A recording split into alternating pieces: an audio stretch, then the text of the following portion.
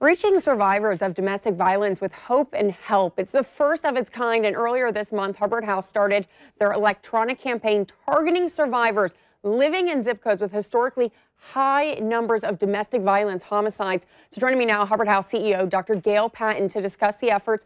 Good morning. Good morning. You guys are always busy, but the holiday season really, it tests those relationships. It really does. When you look at families that tend to be home more often together during the holiday season, and when violence is there, there are just more opportunities for violence. But also, if you think about it culturally, we all have expectations about what the holiday season is going to look like.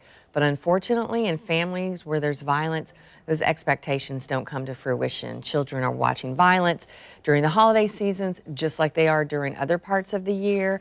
And even though the surviving parent is trying to make a good time for the children, when violence enters the picture, all bets are off the table. And so we're here for survivors every day of the year, but we're also here for you during the holidays when it can be very tense and when survivors try to keep it together for the holidays, but your life and your safety are more important than that. So we're here and we encourage people to reach out. And we've talked about it before. There is no necessarily good or bad time during the year for domestic violence because it happens every day. Right, it does, unfortunately. And people that live in these situations, children that are watching this, survivors that are trying to just get through another day, there is help for them and there is hope for them. If they would just reach out to our hotline number, we can brainstorm with them what's the best thing for them. We're here to listen to them and to help them make choices for their life. Talk to me a little bit about this new targeted program. Very interesting. It is. It's called Quiet Moments. It was funded by a donor who really wanted to get the message out to the community, out to survivors that they're not alone and that there is a way that they can get help. So in a survivor's quiet downtimes, when they're able to get away and maybe look at their phone and play a game, an ad about Hubbard House will pop up.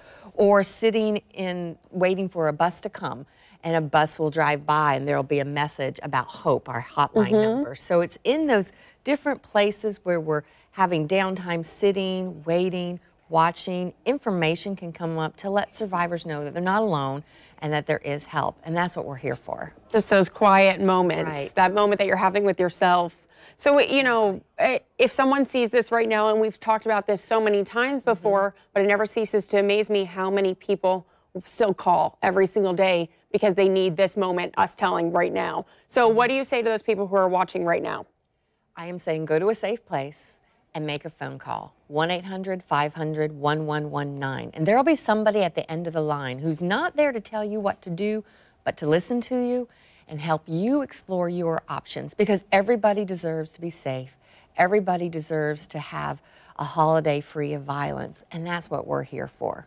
Thank you, Dr. Gail Patin. Thank you so much always for joining us. We appreciate it. That number is right. You're going to see that on our website again. It is 24 hours. Someone will always be there to help you out. That number will be on news4jax.com. We'll be right back.